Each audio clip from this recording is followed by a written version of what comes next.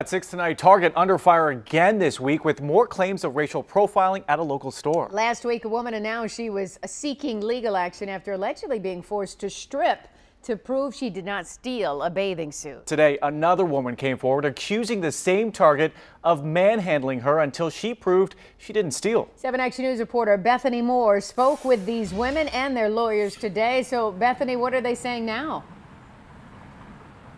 Well, they say they don't want an apology from Target. They want policy change. Now, we do want to let you both know that we looked into both of these women and neither of them so far have filed a police report, and this lawsuit has not yet been filed in court. Members of the community and supporters of the victims walked in wearing shirts with Target written on them. Various members of the community who wanted to just show that we will not submit to being targets by Target. The latest alleged target, Erica Anderson, who says back in November she was trying to leave the Southfield Target when she was stopped by a loss prevention officer and accused of stealing. She said he manhandled her, leaving bruises, and was only released after showing a supervisor her receipt. I was very agitated, hurt, confused.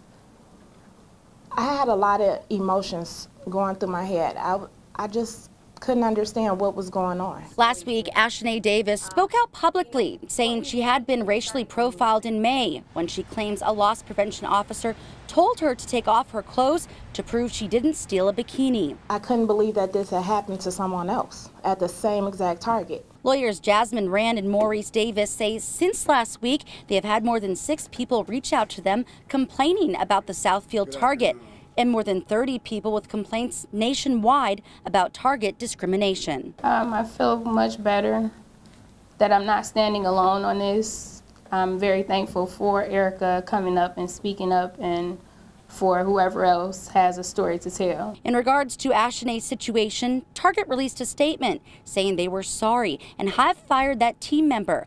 The lawyers say that's not enough. Sorry is a sorry word. We want to see some action. We want to see change in your policies. Now we reach out to Target regarding Erica Anderson's specific situation. They have not yet responded to us.